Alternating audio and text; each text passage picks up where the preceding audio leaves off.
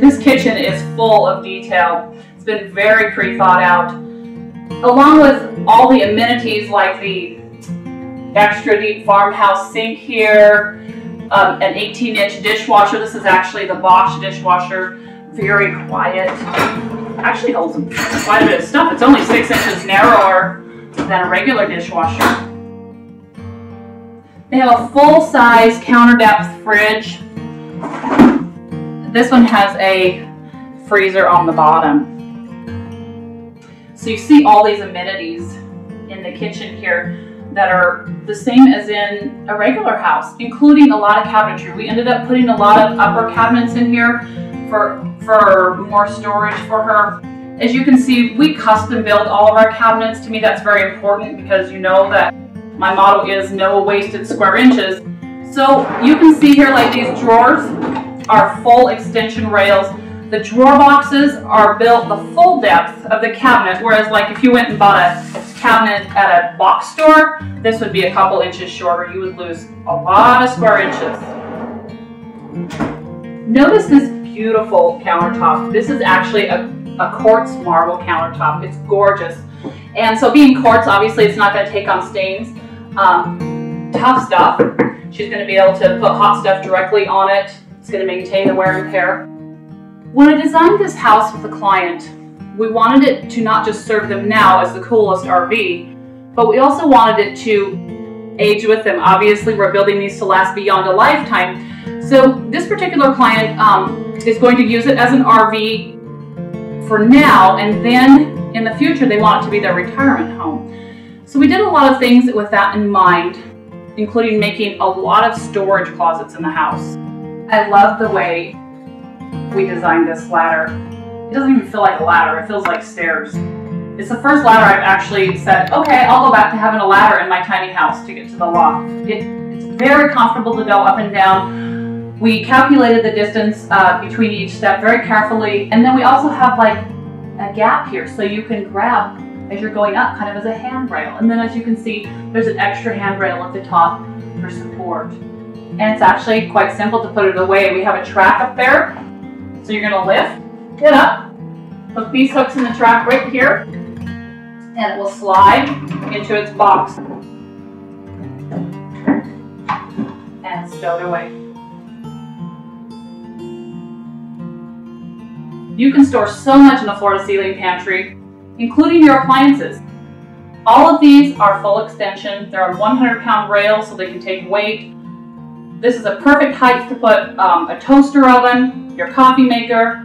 It's plugged in the back there, and then you put the shelf away when you're done. You don't have to waste any counter space for your appliances that you only use once or twice a day.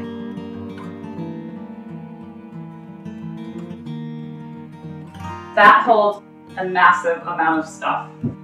Great use of vertical space. Very nice large closet here.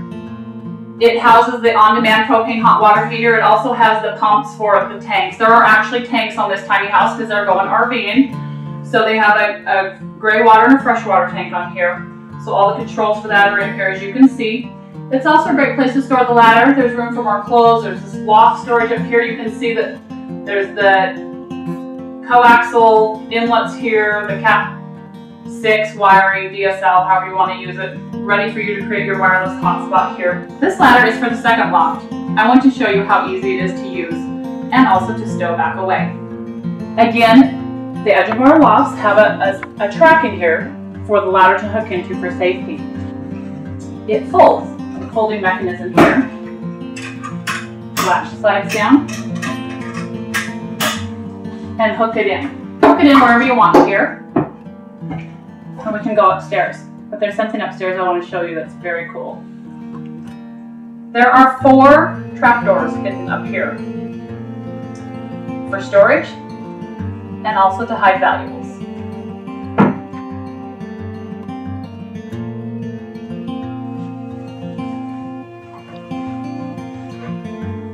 This loft is a very large loft. They're actually going to have a king-size bed in it. And they have their TV here. That's also on a swivel arm so they could actually turn it and be watching from this side too. This loft was designed with the customer's possessions in mind. It's 12 feet deep. They already have a king-size mattress they're going to use up here. And then they have some dressers and chests that fit up here very nicely for storage of what they want.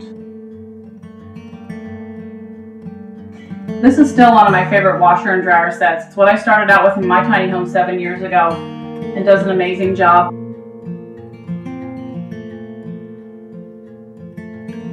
Two separate units. Clothes get dried all the way. If one breaks down, you still have the other one. In this bathroom, we have a composting toilet.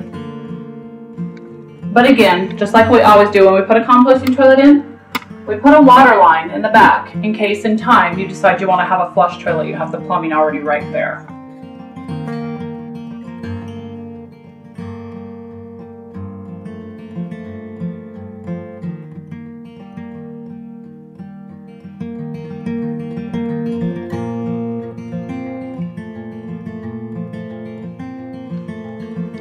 I love designing spaces for pets. We understand how much people love their pets. This space right here was specifically designed for their 2 dogs.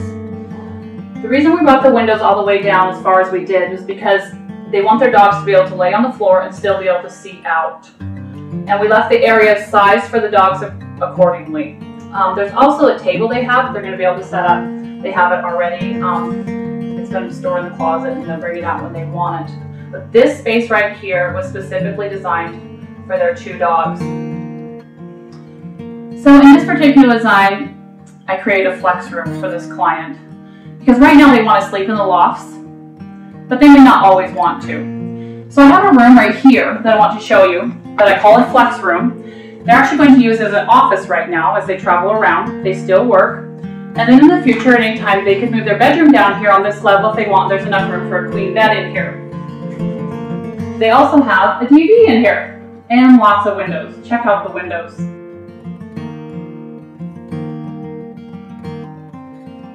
My client loves to watch sports. He wanted to have a big TV. We've got a 52-inch TV here for him, but they love the ambiance of a fireplace. This is an electric fireplace. His wife also wanted to be able to hang the Christmas stockings over the fireplace. So we made the mantel here to be able to fit all the children's stockings.